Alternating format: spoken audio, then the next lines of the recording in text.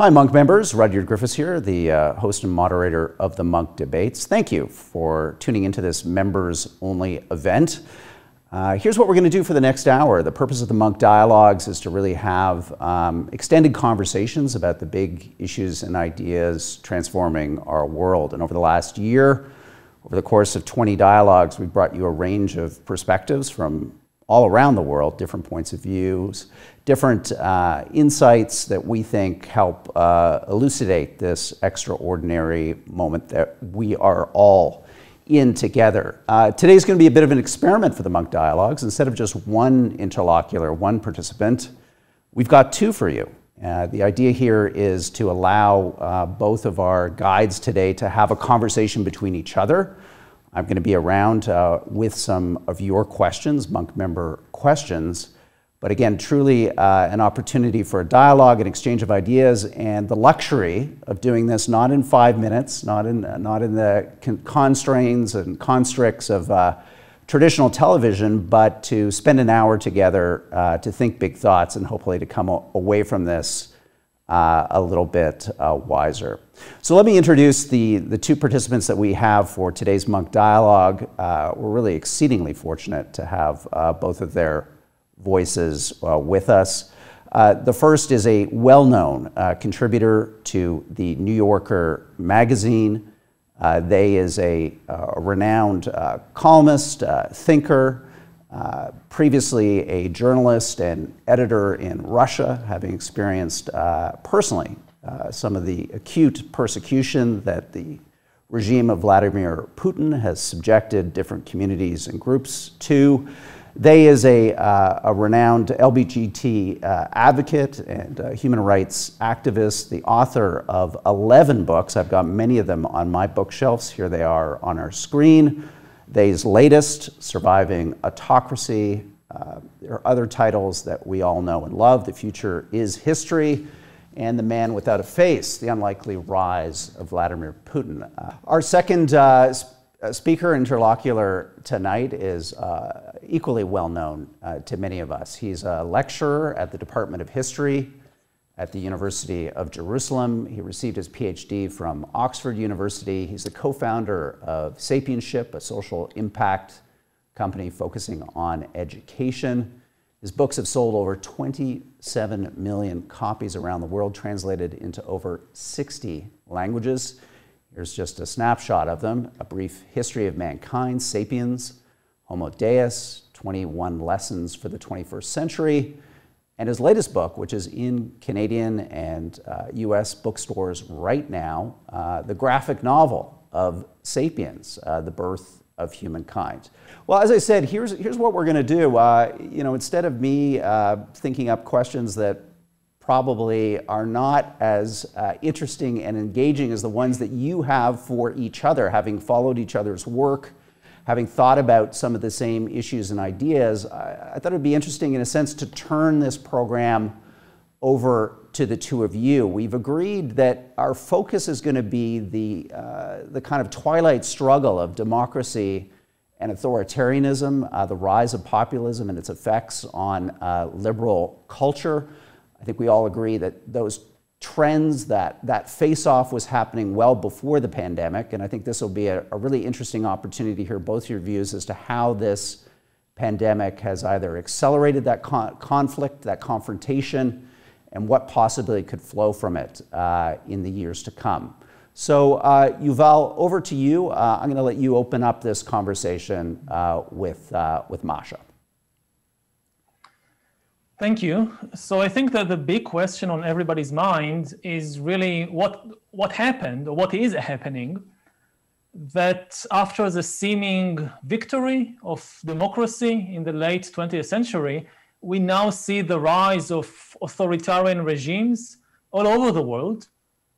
And also the other linked question is whether these authoritarian regimes are a new phenomena, a new type of regime, or is it a return to something we have seen previously in history? So I'm not sure what the answers are, but I would definitely like to hear your views on it. Hi, Yuval. First of all, it's such an honor to be sharing a virtual stage with you. Um, so, you know, I think we have to settle on our terms first. When we talk about the victory of democracy, what do we mean by democracy? And I think this is, I assume you're referring to what you in your books actually refer to as the liberal story. Right? And I think that's a really important distinction. I mean, I think we can think about it in terms of story. I think we can think of it in terms of aspiration, but in kind of everyday political conversation, we tend to talk about it in terms of institutions, right? As though democracy were something that that was just built and lived in. And I think that's a huge misconception. You know, I think that sort of in the popular imagination, when we start talking about the victory or not victory of democracy, I think people imagine that that there are systems that are built and that somehow suddenly start crumbling. And I think it's much more useful to talk about it again, as you do, in terms of story, or as I try to think about it, in terms of an ideal toward which a society is reaching. And so I think the question is, you know, has the ideal of the government of the governed lost its luster? And I'm not sure that it has, but I think it has. What's happened in a lot of places that I've written about is the connection between sort of the existing government and this ideal of the government of the governed has felt like it's disappeared, and that it's reached a level of hypocrisy that is intolerable, and it's also reached, you know, sort of the level of anxiety in society has reached a level that's intolerable. I think that I completely agree that it makes things a bit easier if we think about it in terms of stories and not institutions. And it seems that one of the things that characterizes the new authoritarian regimes, the new dictatorships, however we call them, is that they don't really have a new story or a different story. And this is why, you know, many people in many countries around the world ask themselves, are we living in a dictatorship or not? You know, in the 1930s, there was no question. If you lived in Italy of Mussolini or Germany of Hitler or the USSR under Stalin, then you knew for a fact that you're living in a dictatorship.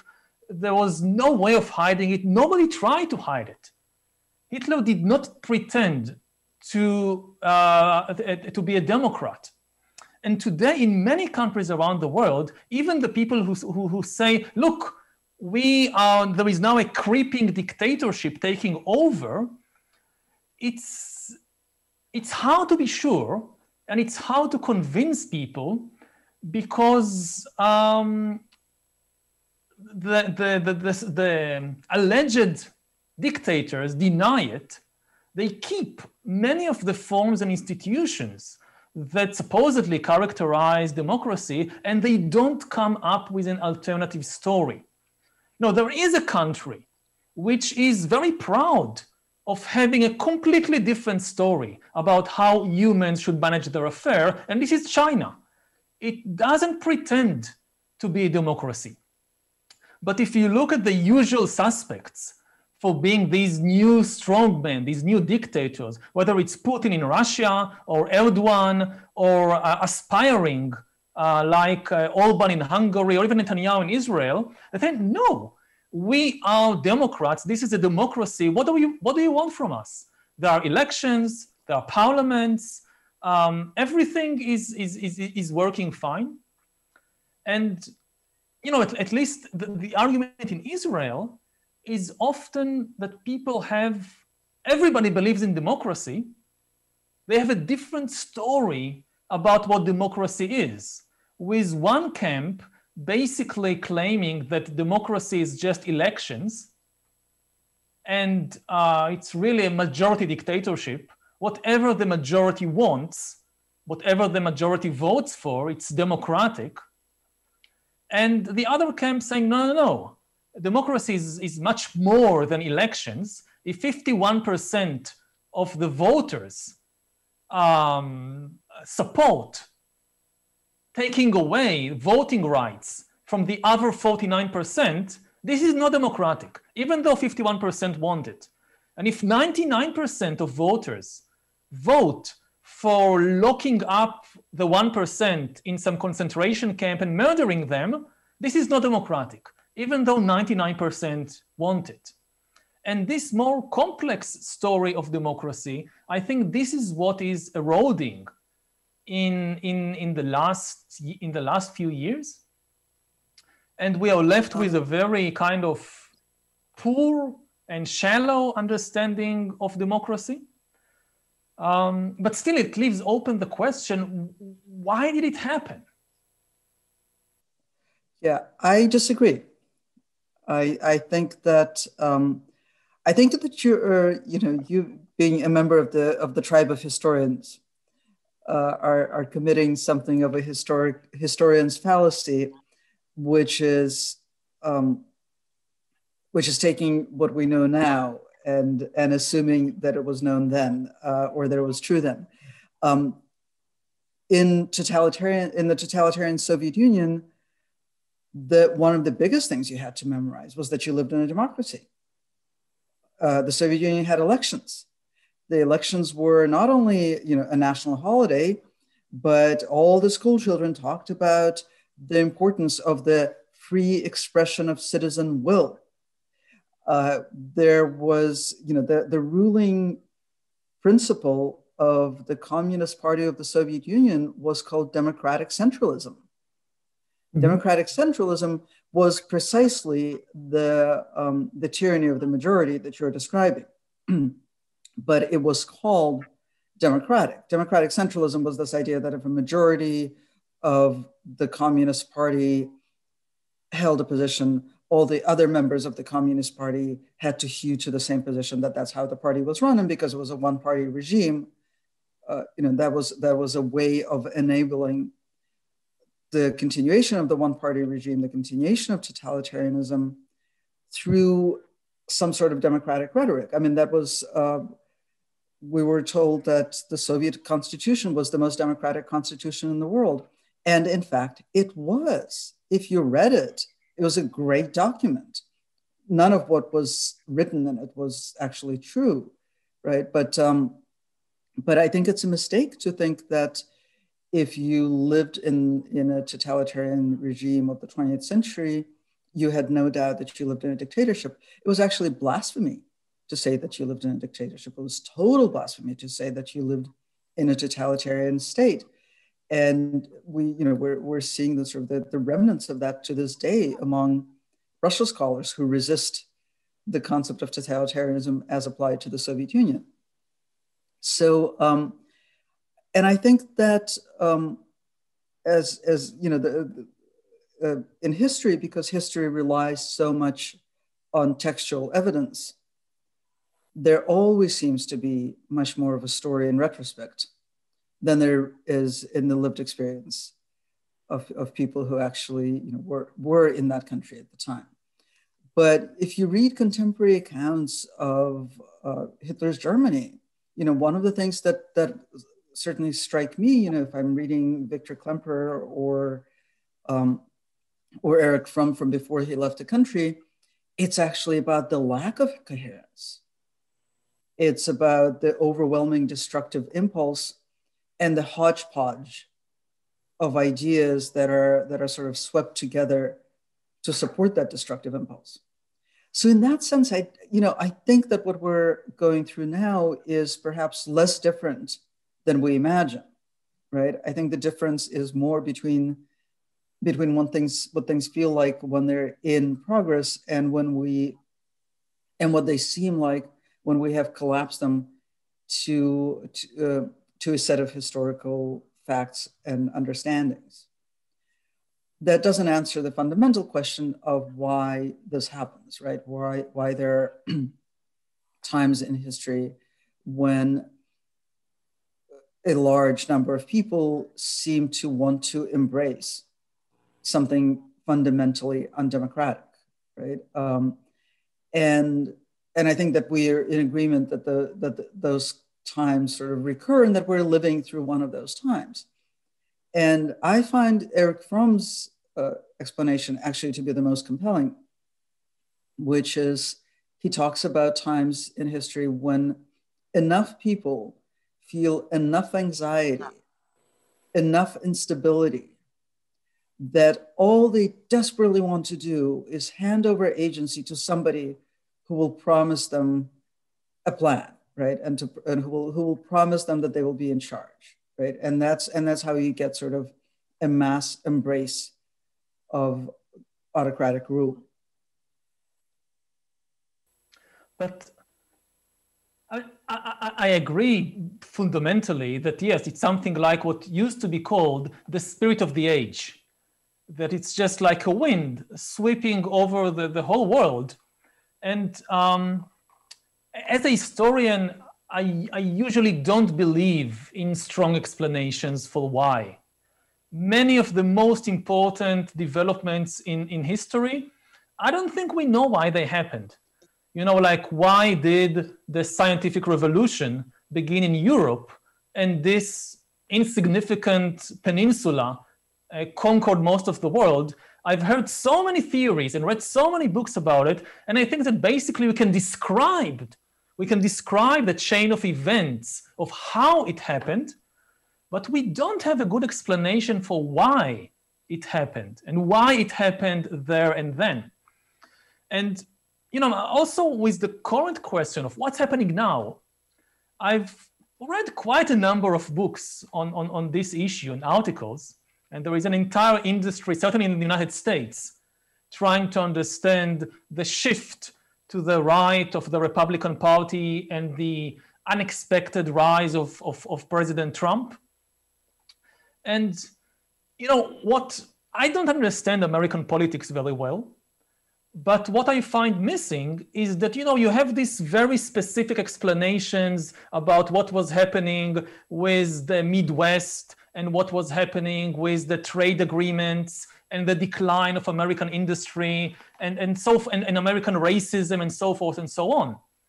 But the minute you expand your horizons, you see that similar things, or at least to my eyes, they seem somewhat similar. We can talk about whether it's similar or not. But to me, it seems that similar things are happening in Brazil, are happening in Sri Lanka, are happening in India, are happening in Hungary, in Poland, in the Philippines, under completely different conditions. You know, people who say that, okay, the rise of Trump is because of globalization hurt the United States, but globalization helped to a large extent countries like India, like Brazil. So why do we see the same type of phenomena there? And what's the common thread for all these different countries? And then you have some people explaining that this is technology, that it's social media and things like that. And you know, maybe, even though also I tend to think that we exaggerate the novelty of social media compared to previous systems of propaganda. Whatever you can say about fake news and propaganda today, Goebbels knew it almost a century ago. It's not really something that new. So if you can say anything about these issues, again, the global perspective of it, I would be very interested to hear. I love the way you pose the question, that you sort of say, okay, there's no why. It's useless to talk about why. We can't really understand why things happen, but why? Why are they happening? And that's sort of temperamentally very close to my heart, because I agree that we can't really pretend to know why, but we do want to try to describe it. So again, I would go back to the great thinkers of the mid 20th century who tried to explain the rise of totalitarianism.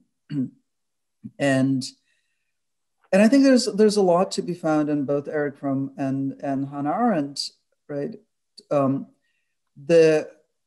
especially Fromm, who, when he writes about anxiety and the inability to imagine a future.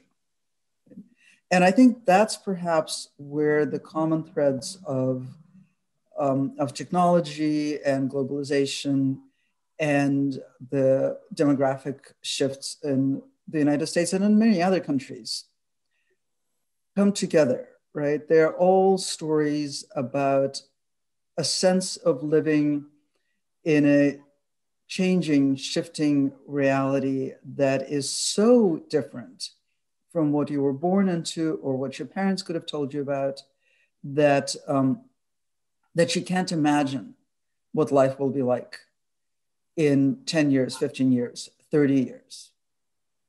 And I think that inability to imagine the future is so destabilizing for people.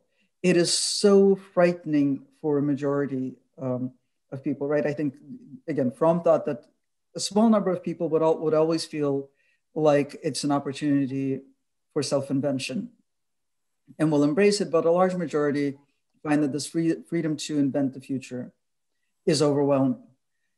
And I think that we have seen times when sort of humanity imaginatively overcomes this impasse of instability, when we have visionary leaders who kind of say, okay, well, this is what the future is going to look like.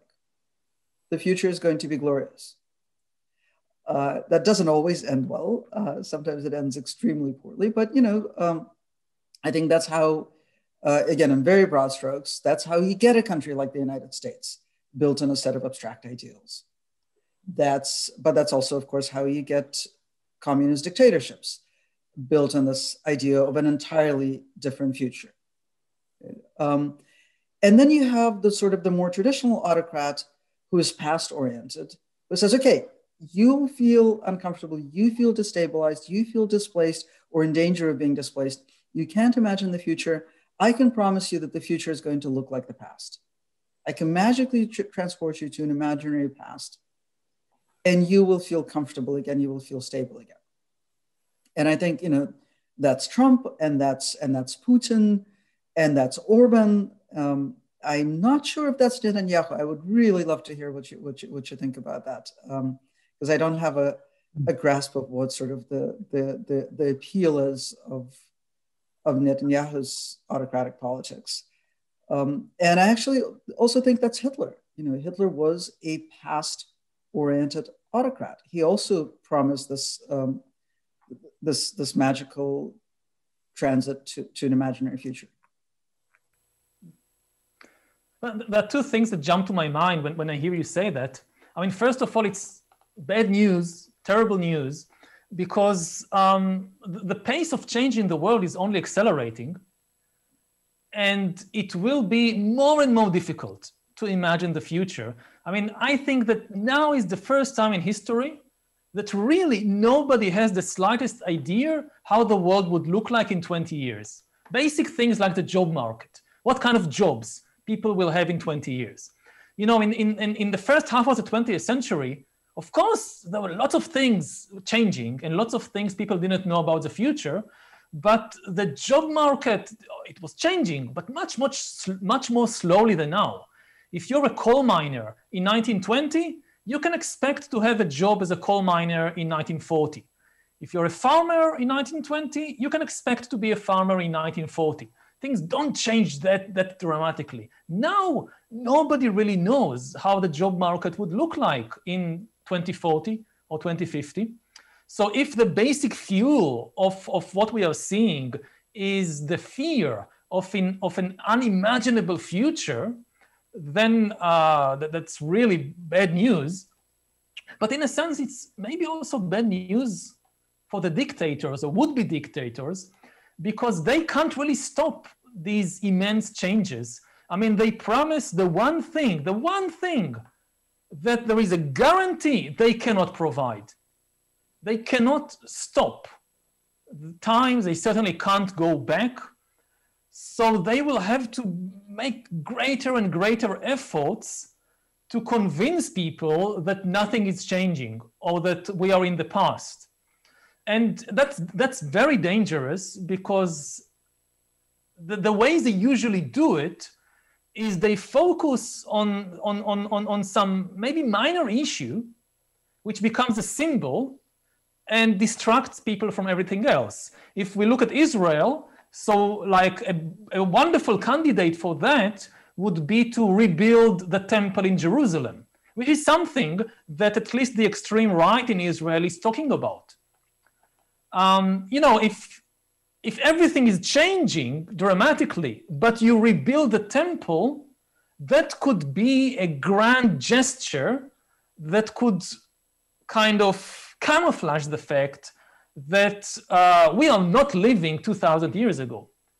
You will need larger and larger gestures to have this kind of effect, convincing people that nothing is changing, or actually that we are on the way to the past. And the other association I had was that, again, I'm not so sure about the dictators of the early 20th century. I mean, I think you know about this era more than me, so maybe I'm wrong. But my impression was that certainly Lenin, and to some extent Stalin and Hitler, they had huge visions for building a completely new world.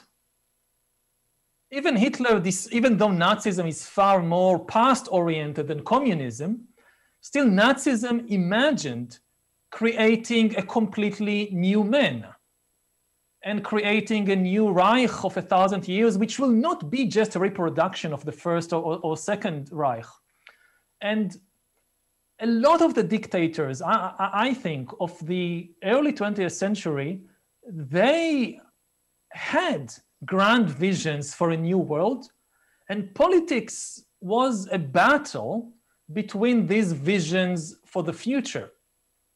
And what strikes me about a lot of the strongmen we now see is their utter lack of imagination, that they actually have the technology to at least imagine and maybe even implement really futuristic scenarios. Hitler and Lenin, they had steam engines and radio.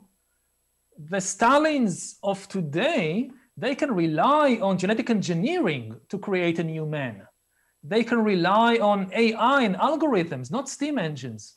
And yet, with a few exceptions, they seem to be very unimaginative. And I'm not even sure if it's good or bad. I mean, maybe it's good that they are not fully aware of the potential of, I mean, they are completely unlike the Hollywood villains that you see in science fiction movies, that you have these kind of futuristic despots that engage in genetic engineering to create superhuman robots and whatever. No, I mean, they, as you say, they talk about, I mean, let's freeze everything or let's go back to the past. And one of my worries is that this is just a phase, that the current crop of strongmen and would-be dictators, their vision is let's freeze everything and let's try to go back to the past. This will not be possible. So the next generation would have to either adopt these grand gestures of going back to the past, like building the temple in Jerusalem, or like what we saw with ISIS, with the Islamic Caliphate, that you have to be really bold in going back to the past to kind of distract people from the fact that this is something completely new. Or you can have the next generation being like these real Hollywood villain types that they fully grasp. They didn't come out of the KGB. They came out of Instagram or the laboratory. They fully grasp what can be done with the new technologies. And these will be real dystopias. And we are beginning to see some experiments in this direction, like certainly in China. For instance, the development of the social credit system. I mean, this is something, or total surveillance, this is something that Stalin and Hitler could dream about, but didn't have the technology to implement. The idea that you can follow everybody all the time, and you can basically monetize every single action and interaction in people's lives, this is potentially the basis for a completely new kind of authoritarian and totalitarian regime. So, I mean, these are my associations. Right. So a couple of reactions. One, you know, and this is piling onto the already a very large pile of bad news that we have accumulated here. But the difference between dictators and democratic leaders, one of the differences is that dictators don't have to deliver on their promises, right? In fact, again, going back to Arendt, she wrote, I think, very brilliantly about that interplay of dangling the promise of stability but creating constant instability. And that's what creates the longevity of a totalitarian dictatorship. But I think it's also true of other autocrats, right? That's, we've certainly seen, you know, Putin do that, where he keeps saying the nation is on the verge of catastrophe. I'm the only one who can save it. And he's been saying this for 20 years, and it keeps working for 20 years, right? Because he has found that sort of the perfect balance of inciting fear and promising a kind of calm in the future, which of course is a past-oriented future. So, so in that sense, dictators will always have the upper hand over democratic leaders, right? You're saying, but wait a second, dictators cannot deliver on their promise to stave off progress, but they don't have to. They just have to keep making the promise. And in fact, the greater the fear, the more efficiently they can make the promise. The other thing that listening to you talk about the sort of the real life dystopias that are being created makes me think about is, you know, for the last couple of weeks, I've been writing a lot about the protests in Russia. And one of the extraordinary things is the sort of watching the use of really advanced technologies combined with just like the shambles in which that country is, that society is, and that state is, right? So a lot of the people who have been arrested most of the people who have been arrested in the last 2 weeks, and that's at this point, you know, we're talking about like 7,000 arrests total. Most of those people were arrested in the streets or in their own apartments by people who, you know, physically grab them, drag them off, throw them into a police vehicle, keep them in that vehicle for hours and sometimes days. Right? It's very down market kind of dictatorship. And I, you know, I'm not saying this lightly, it's obviously horrifying to watch. But then there's a very significant group of people who are picked out by facial recognition software, right? And especially in Moscow. Somebody I interviewed the other day who actually was my daughter's school principal until we left Russia 7 years ago, she went to protests and was captured by surveillance cameras. And then the surveillance camera that is mounted on the front of her apartment building, right, where she purchased an apartment, and the apartment building probably pays for the surveillance camera, but it feeds into the larger network, matched that photo of her coming into her own building with photos of her at the protests wearing a mask, right? So very sophisticated software. And then the police come to her house and arrest her. She was laughing at how ridiculous it is because all they had to do was look at her Facebook page and they would have seen her at the protest. They didn't have to to mobilize this sophisticated system.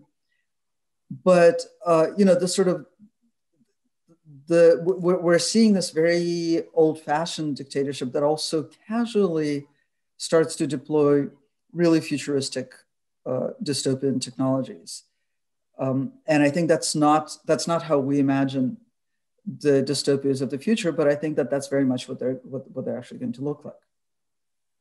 But I'm not so sure that dictators don't have to deliver.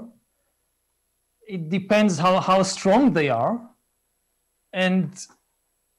But maybe I'll try to get it from a different angle. How do I know if I'm living in a dictatorship? Like, if you can give me a kind of test that I can ask about my country to see, am I living in a dictatorship or not? What would you say? That is such a great question.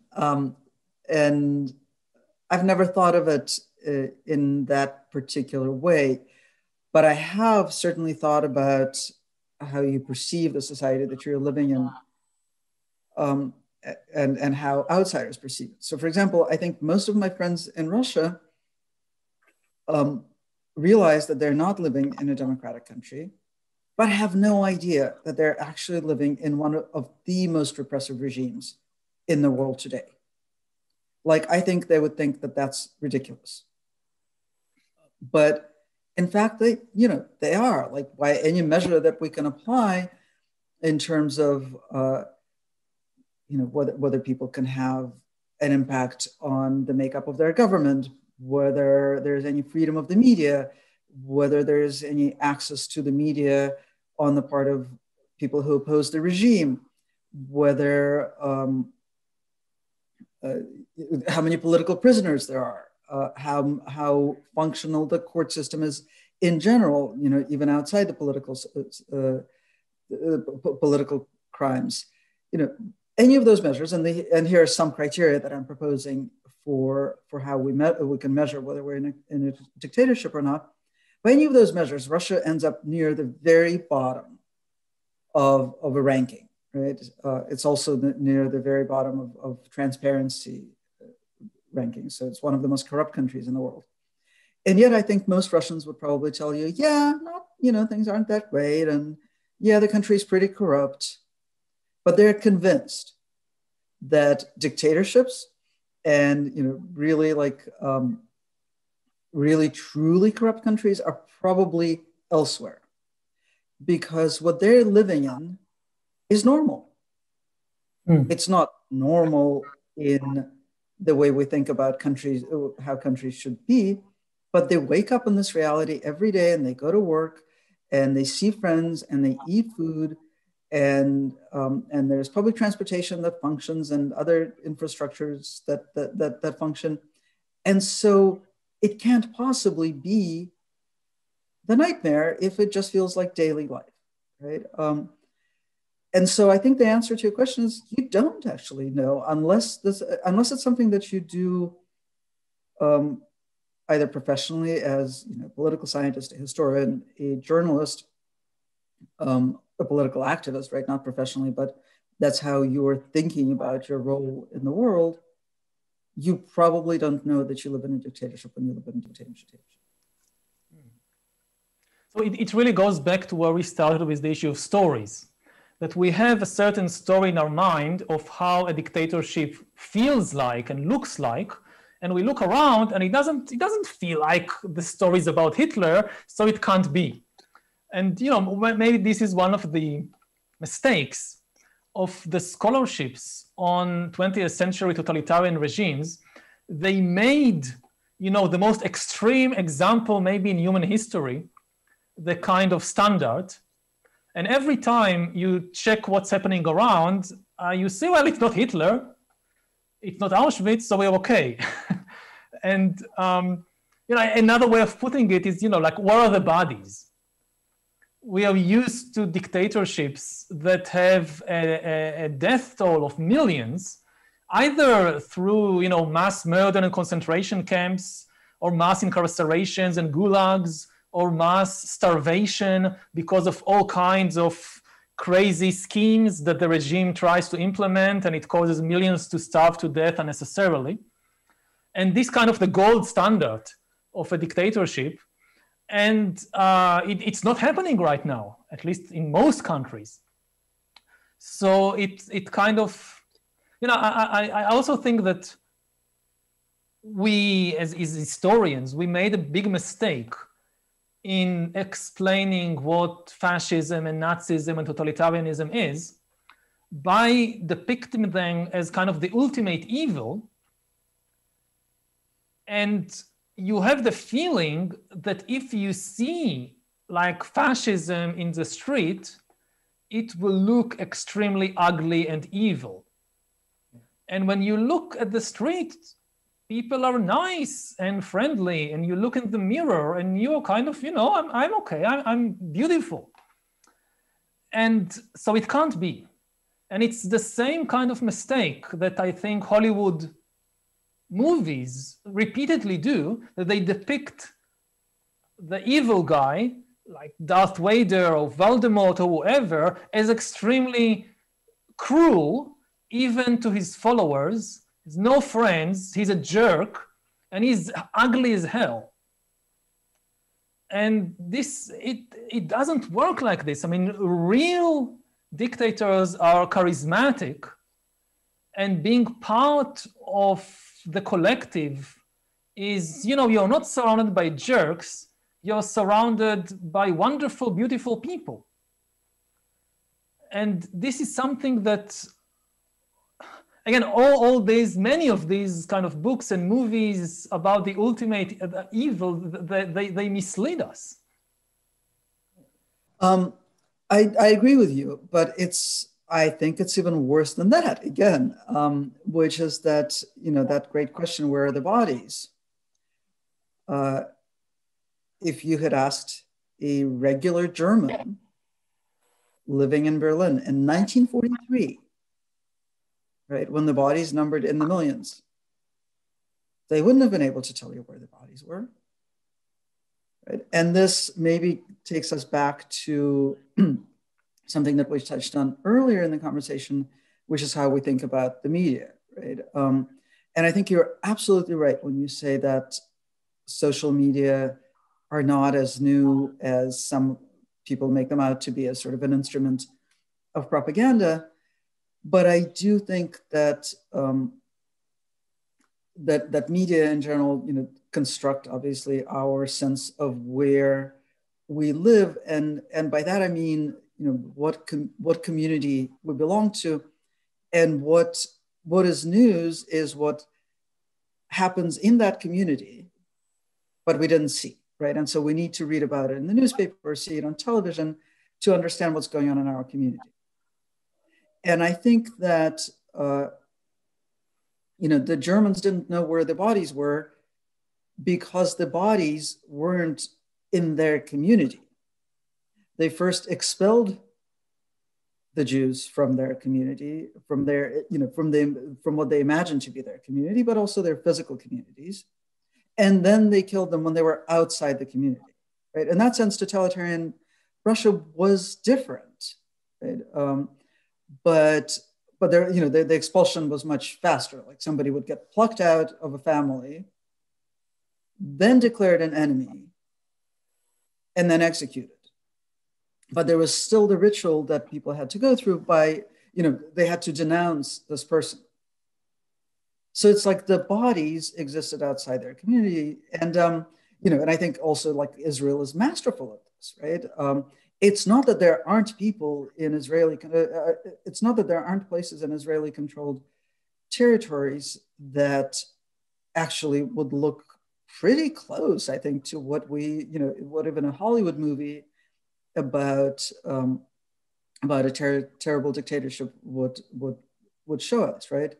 I think that with one important exception, that there are very few bodies. I mean, again, maybe one of issues. You don't see that picture, right? I mean, they're like, in both physically and mentally, they don't see the picture. The picture is not, physically, they don't have access to the occupied territories.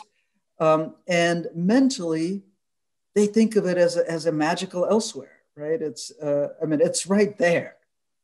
You could literally walk there, right? But it is elsewhere. It's not part of the world that Israelis inhabit.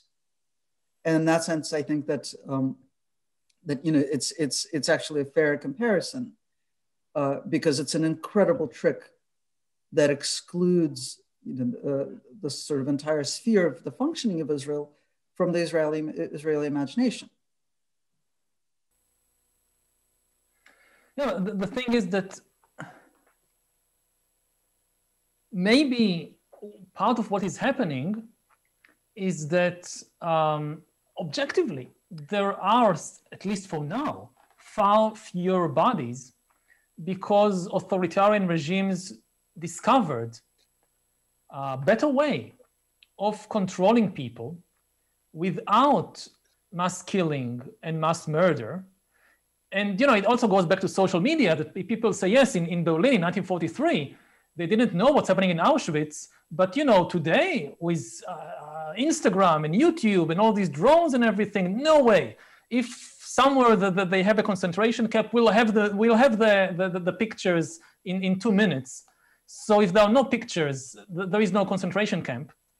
And to some extent, I think that's even right, that objectively there are far fewer bodies in most of these regimes today than in the 20th century versions, partly because new ways of controlling people with less bloodshed have been developed. And again, Israel is a very, very good example. Israel for many years had to work under a magnifying glass. There is extreme sensitivity in much of the world and also within Israel to death. Not to, if people wait in a roadblock for 2 hours on the way to work, nobody cares. If all kinds of, day-to-day miseries inflicted, nobody cares. But bodies are counted and they attract a lot of attention.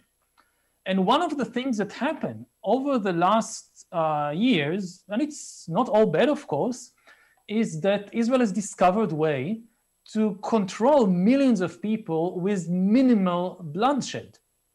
And again, it goes back to technology. Over the last 10 years, there have been a dramatic shift in the Israeli-Palestinian conflict.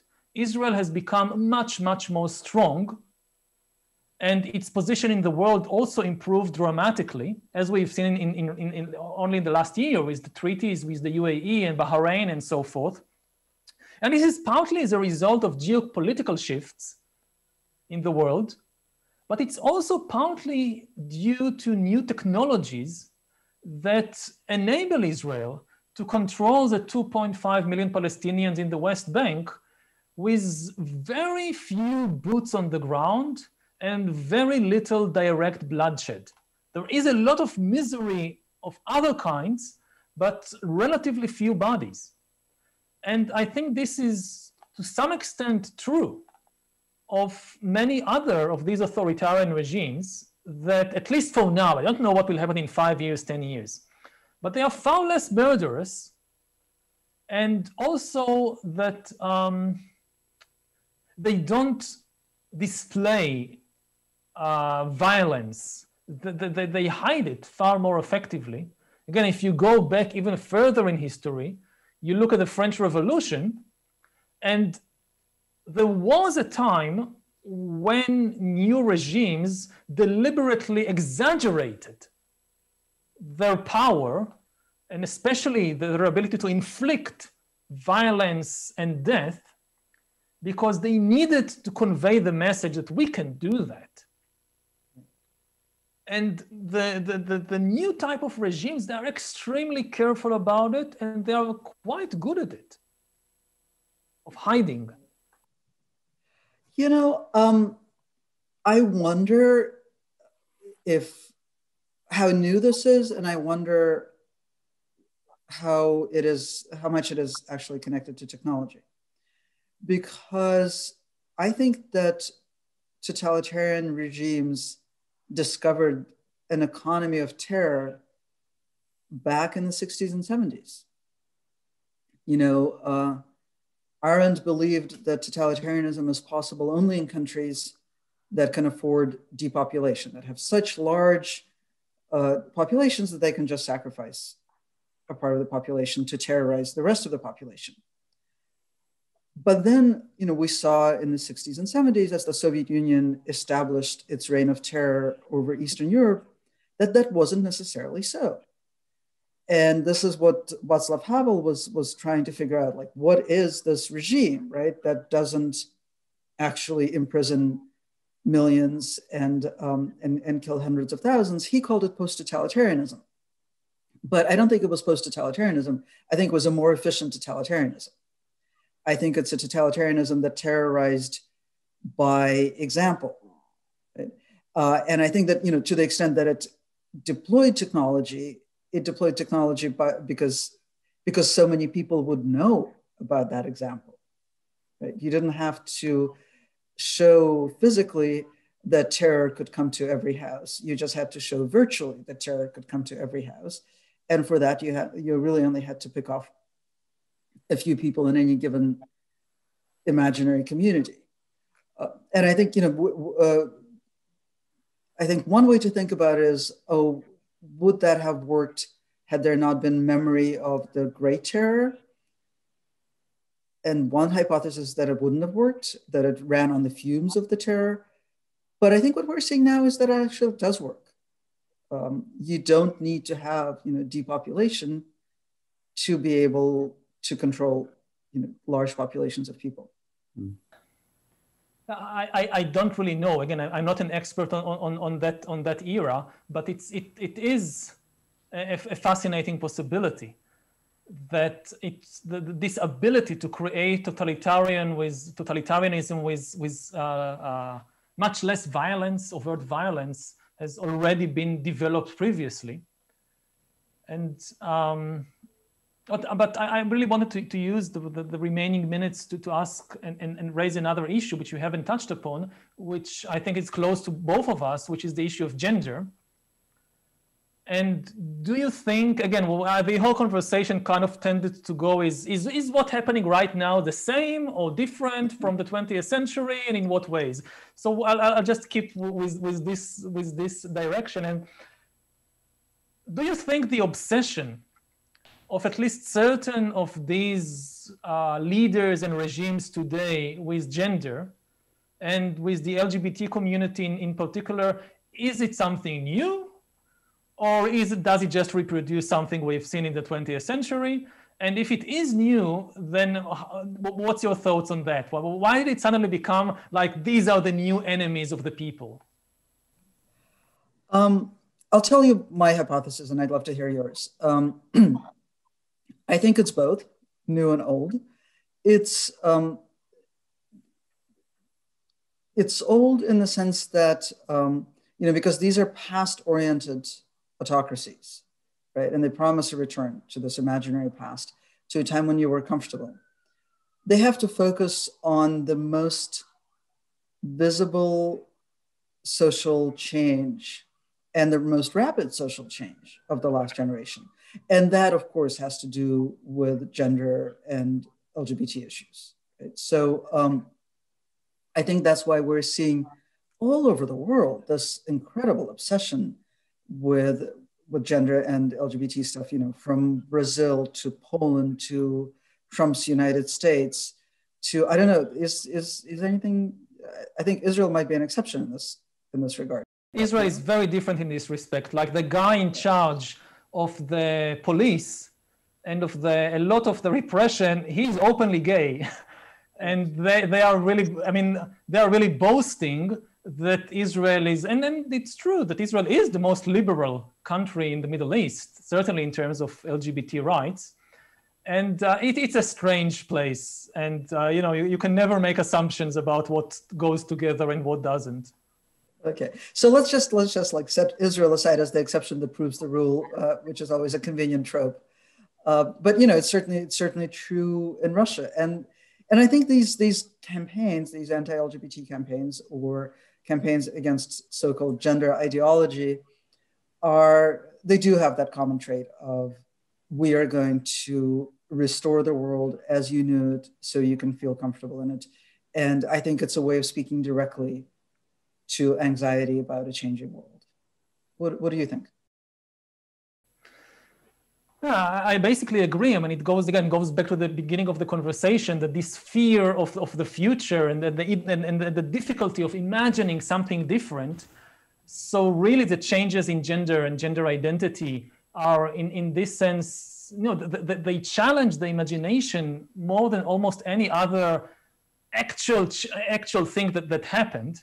But okay, jobs change, but genders change. People can change the gender and the sexual identity. This goes far more extreme. And it also forces people to think much harder.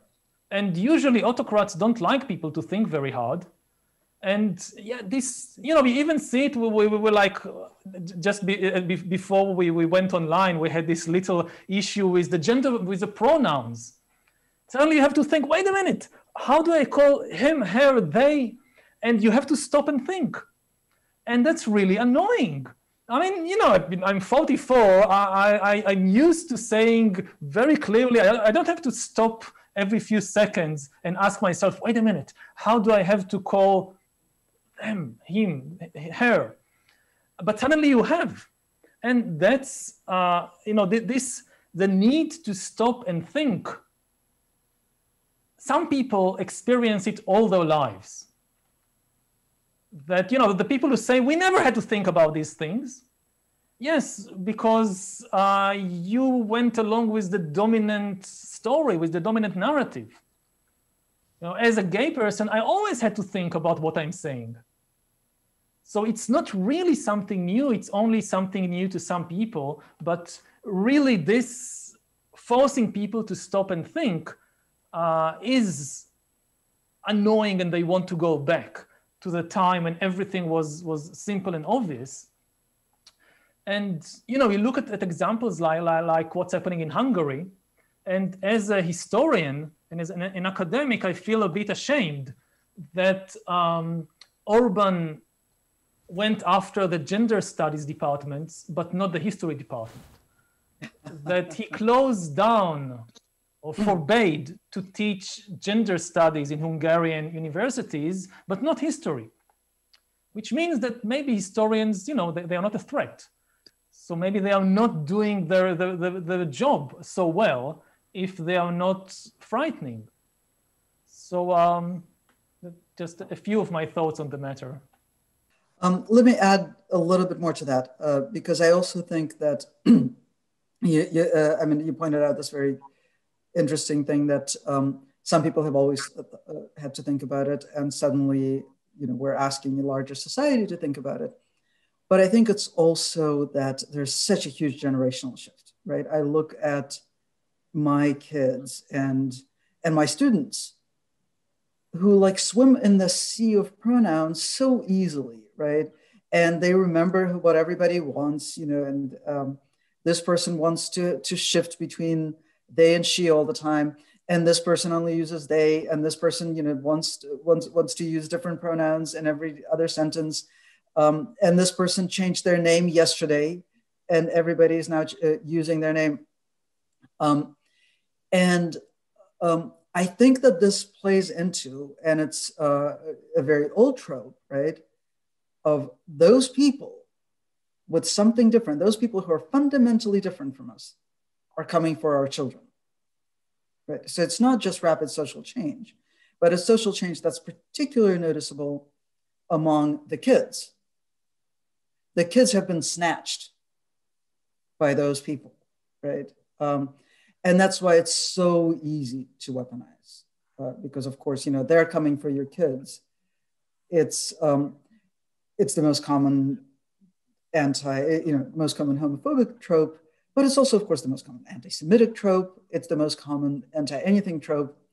And it really gets people at their deepest fears.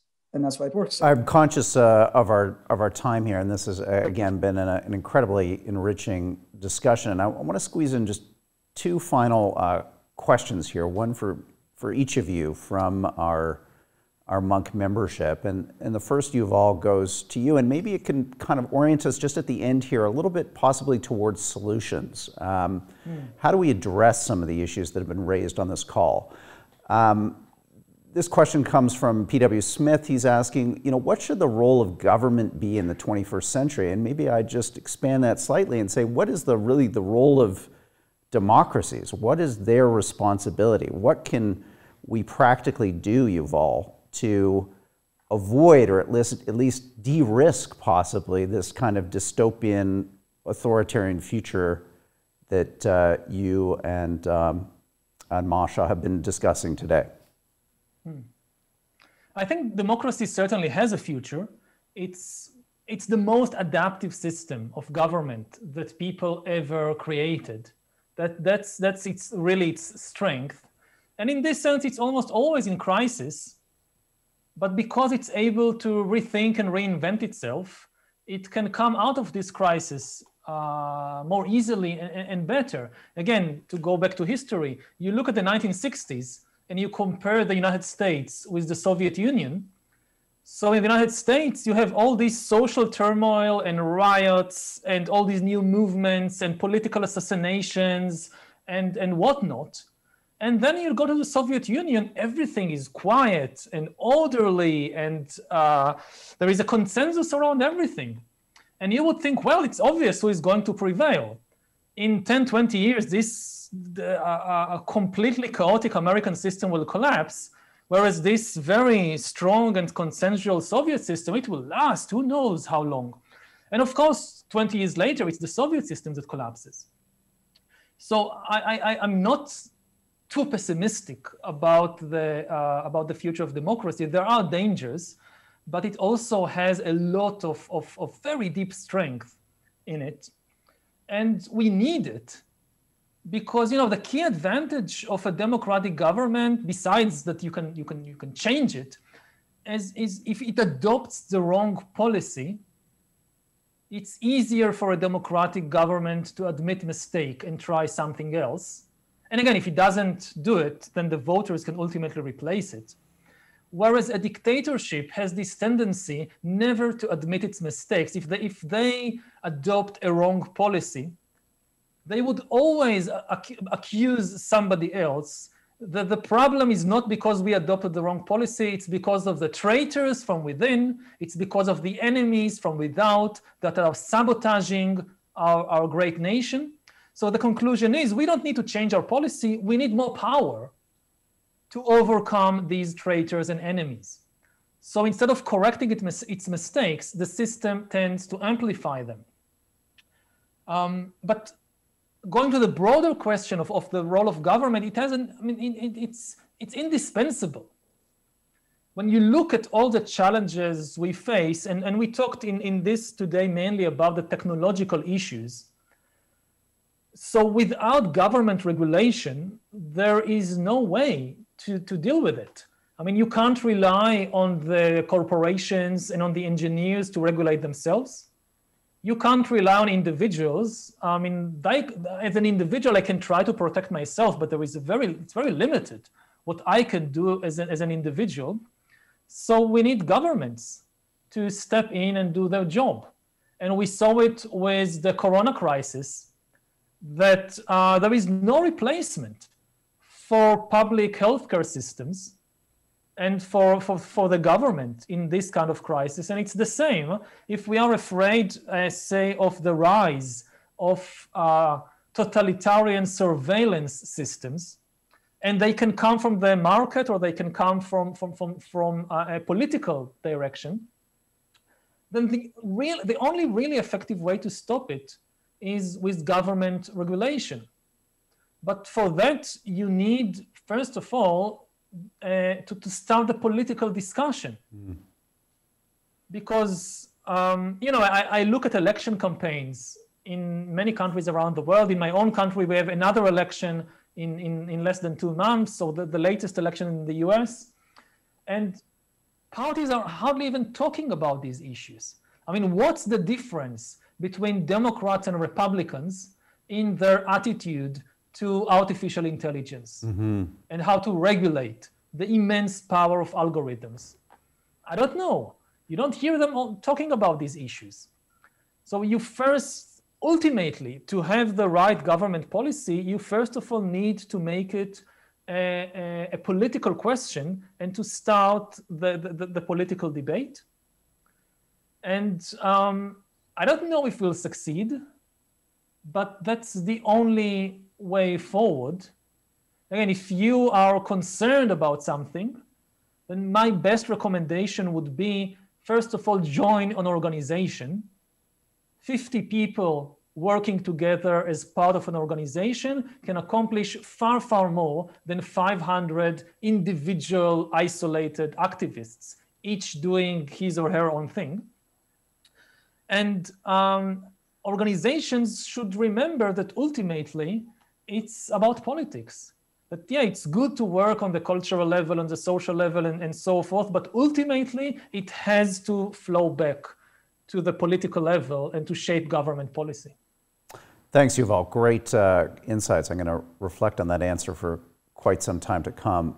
Masha, final question for you today to wrap up our discussion. It comes from Barbara Black. She's asking, considering your knowledge of Russian politics and considering the visibility of Navalny's worldwide media coverage of late, what potential is there for a future credible election in Russia involving either an alternate party with Navalny at the helm or Navalny's movement supporting an alternative to the Putin regime? So again, let's try to push our minds a little bit into the future here and maybe get your thoughts, Masha, on how and if reform is possible in these systems. Do you see them as inevitable, or is there a chance for these systems to fracture under the forces of a movement such as the one that Navalny has built? So I'm going to do my favorite thing, which is to say that's the wrong question. Okay, give us the right question. So, because the assumption in that question is that fracture is possible, and that the regime can be responsive to outside pressure. I don't think it is. At this point, it is a perfectly encapsulated thing. It's a black box in which things happen. It will collapse, because every totalitarian regime, and at this point, I would classify the Putin regime as a totalitarian regime, not a mass murdering totalitarian regime that of the early 20th century, but as we discussed, as a sort of economical totalitarian regime, but certainly a regime that rests on terror as one of its pillars, right? And on total control of the information sphere. A totalitarian regime is almost by definition impervious to outside pressure, outside forces, and its own people are outside of the totalitarian regime. But it will collapse, for some internal reason, whether it's because Putin dies or because Putin makes a mistake, it will collapse. We will not have elections in Russia until after the regime has collapsed. The regime is incapable of reform. It is incapable of fracture. It is capable only of sort of maintaining itself through greater and greater pressure in the state that it's in, or collapsing, which again, eventually it will. So will Navalny's movement then come in as a major political force? It depends on when it happens. If it happens in the next few years, which I think is relatively likely, then yes, absolutely. What Navalny is doing now is an investment in Russia's post-Putin future. But if Putin is lucky enough to continue hobbling along for another 10, 20, 30 years, who knows? Who knows what will still be able to grow on that scorched earth when he's gone. Thank you, Masha. And thank you, Yuval. This has been just a fabulous discussion, and I really enjoyed this format of, again, making myself obsolete and allowing the two of you to lead the discussion. And Masha, I want to acknowledge your cat's occasional guest appearance in the program. That was greatly appreciated too. She looks like a lovely animal. Well, Munk members, that wraps up our conversation with Yuval Harari and Masha Gessen. I hope you enjoyed that as much as I did. We're going to have to experiment some more with this format of two-way conversations. It really certainly elucidated a whole bunch of interesting perspectives and ideas. And thank you so much for being part of the dialogue and this program. I want to remind all of our Munk members that you can join our organization as a supporting member. For a donation, a yearly donation, you get unlimited streaming of our 10+ year online library, 3 supporter memberships for friends and family, a complimentary Munk debate book of your choice. We also have a new members only podcast out, all of that at munkdebates.com. Please consider being a supporting member and helping us stage discussions and dialogues like the one we enjoyed tonight. Also, a reminder of all the great books that Masha and Yuval have in bookstores, online right now. Our partner Indigo. You can get the Sapiens, the new graphic novel version. It's just recently released. Homo, Deus, his follow-up to Sapiens, 21 Lessons for the 21st Century. And then Masha's books, The Future is History, a must-read, Surviving Autocracy, They's latest book, and Man Without a Face, The Unlikely Rise of Vladimir Putin. All of those books available through our partner, Indigo. And just finally, to thank the Munk Foundation for making all of these dialogues possible. This is what the Munk Debates is all about, civil and substantive conversation on the big issues of the day. Thank you for being part of this event. We'll have many more members-only programs and gatherings together in the weeks and months to come. We'll be emailing you about those. Thank you again for your support of our community, our efforts to restore the art of public discussion, one conversation at a time. Talk to you again soon.